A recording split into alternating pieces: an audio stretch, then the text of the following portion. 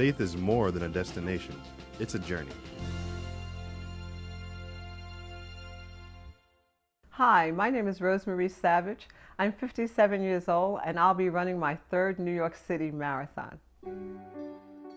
My story began nearly 7 years ago. I was extremely overweight and I was extremely unhealthy. I found that I was unable to take a flight of stairs or run down a block. Tipping the scales at 220 pounds and donning a size 24 dress, Rose was embarrassed with her weight. I was uncomfortable with my size. I was sitting all the way in the back of the congregation. I didn't feel good about myself. Rose knew her weight was dangerously unhealthy, and one day during service, she was inspired to begin her weight loss journey. And one day, I was just sitting there and an usher came and got me and told me to come to the front. I felt kind of embarrassed. And when I got there, I met a woman there by the name of Joyce Bolden, who was really nice to me. And we got to talking about a number of different things, but one of the things that came up was fitness. I think she recognized the fact that I was probably very unhealthy. And from there, I started walking on a regular basis.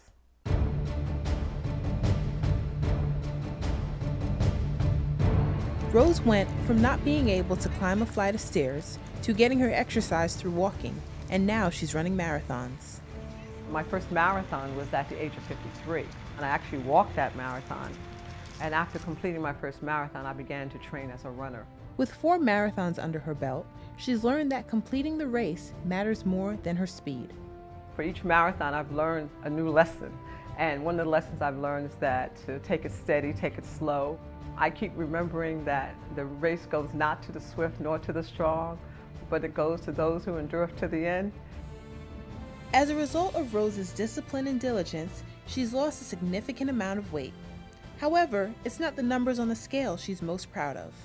The numbers on the scale don't matter as much to me as the numbers that have changed in terms of my overall health and well-being. When my doctor tells me things like my cholesterol is under 150, or when I see a physician and he tells me I have a heart of a 30-year-old, that tells me that my weight loss from the 220 pounds to the present weight has had a significant impact on my health and well-being. So those numbers matter more to me than the scale right now. As much fun as marathons are, Rose has decided that she will not be running in 2012.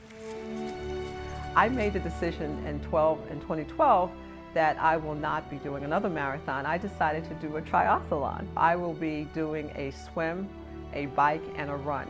As a volunteer staff member of CCC, Rose knows firsthand life is about the journey, not the destination. Therefore, brethren, I beseech you, by the mercies of God, that you present your body as a living sacrifice, holy and acceptable unto God, which is your reasonable service.